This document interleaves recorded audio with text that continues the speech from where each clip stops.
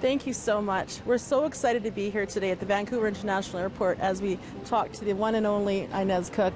Inez, you just opened up Salmon and Bannock on the fly. How does it feel to have the only Indigenous restaurant in an international airport? It's insane. I can't even believe it's finally happening. It's been a long time coming. We've been working on it for about a year and a half, and it's just fabulous getting those doors open. I've been seeing the social media posts. People are raving about your food, raving about the fact that you're the only one in North America so far that's done this. Tell us a bit about you and how did this journey start for you? I opened up Salmon and Bannock Bistro on Broadway during the 2010 Olympics. And so I'm making jokes now saying that I have a teenager coming up and a newborn. And actually yesterday one of our customers actually thought that I actually had a baby. And this is your baby.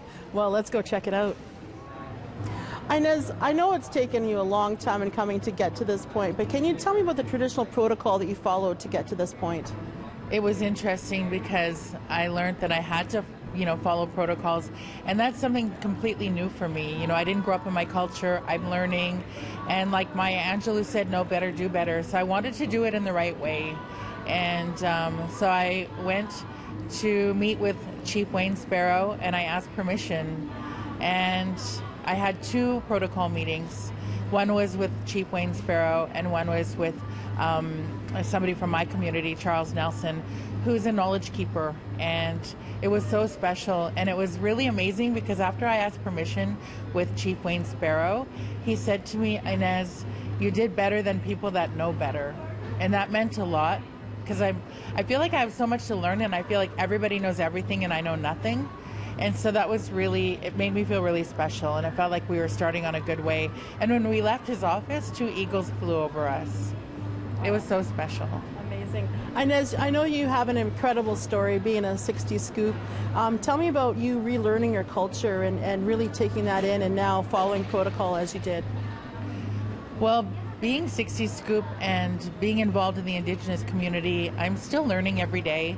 I make jokes saying I'm like a born-again native because I'm so proud now. When, it feels amazing because I never used to be proud, and now I'm super proud. And 11-11-11, I got reintroduced to my community and my biological family, and I received my traditional name, which is Sneetsmana, and I received my button blanket. So now my branding moving forward is all inspired by my button blanket. Incredible. Inez, let's check out some of this incredible food that you guys are making down here at Salmon and Bannock. So we decided to have a fish choice, a meat choice, and a vegetarian choice, hot and cold of each. Here we have a Bannock taco, which a lot of people are familiar with. Super hearty, delicious, and this one's actually vegetarian. And we have our salmon and Bannock plate, perfect on the go, little snack. And that's a hot open-faced bison sandwich on Bannock with some horseradish aioli. So at our Broadway location, we do a bison pot roast. Here we did the open-faced bison. So it's kind of like brand aligned and delicious, and people that know our flavors and our brand can try the same things here. Of course, we have our Bannock, we have our Indigenous world wines. Here we have a beautiful Feel the Beat salad. A nice way to add is some protein is some candied salmon. And Ojibwe wild rice pudding, delish, perfect to take on your flights. And we have some beautiful breakfast parfaits, yogurt parfaits made with our medicines. One's with sweetgrass cherries, one's with sage blueberries. We're also carrying Tradish jams as well, which is great for the traveling public to take. Bring some Bannock and jam on their flight. Amazing. You found a way to incorporate Indigenous culture and tradition within your food. I think that's amazing. Now let's talk about this incredible menu that you have. Show us around a little bit. Yeah. So this is the French one. And then what we did here is we did a slideshow.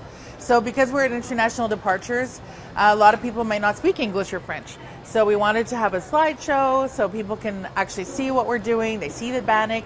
They say, what's Bannock? What's salmon? And it's super appetizing when you see all these gorgeous pictures. And, it's a really nice option to have something healthy, something delicious, and something that's, going to make you feel full for your flight. We know that a lot of the airlines, the food isn't as delicious as we'd like.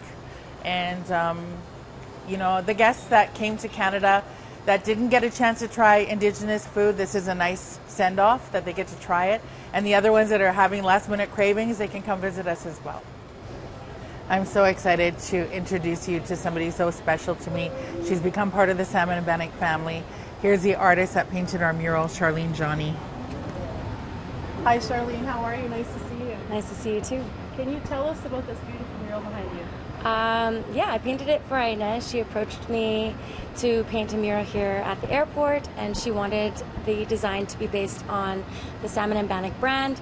So we came up with a woman with her hands in the air, which symbolizes gratitude. It symbolizes welcoming. I like to call them the Heichka hands.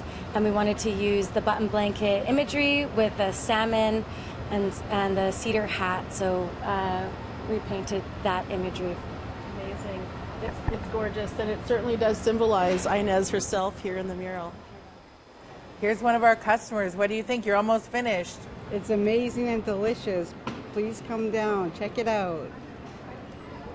Back to you in studio.